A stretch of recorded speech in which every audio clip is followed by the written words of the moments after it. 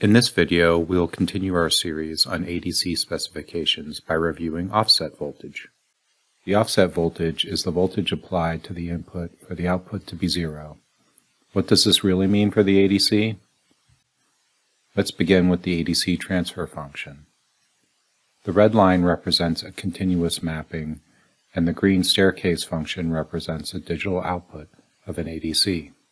The transfer function is the analog input divided by the LSB size and voltage, rounding this result to the nearest integer. For more information, please see our quantization video. Our definition of offset is the voltage applied to the input for the output to be zero. So let's see what happens if we move the line to the left, applying a negative offset. For the transfer function to make the lowest value 0 LSB, the offset voltage can be subtracted from the input voltage, divide the result by the LSB size, and round to the nearest integer. If we examine the plot, we see this is a constant error for any input value. What other impact does it have? The ADC has a specific input range. In this case, it is 0 to Vmax.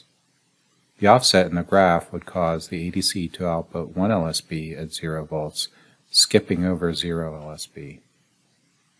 On the high side, this constant error will cause the ADC to output 7 LSB at a lower input voltage than expected.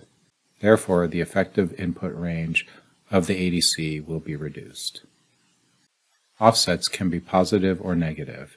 If a positive offset with a similar magnitude is applied, the highest value is 6 LSB, and the ADC output remains 0 LSB up to a higher than expected voltage. I hope you understand how the ADC transfer function is impacted by an offset voltage. An offset can have many sources. For example, a sensor might have an offset in its output. Components in the signal chain might have an offset, such as an op-amp. Or a mismatch between devices, like two voltage dividers that have slightly different resistance values. Layout differences, like mismatched impedances or coupling to nearby supplies. The ADC itself can have an offset, and all of these items might vary with temperature.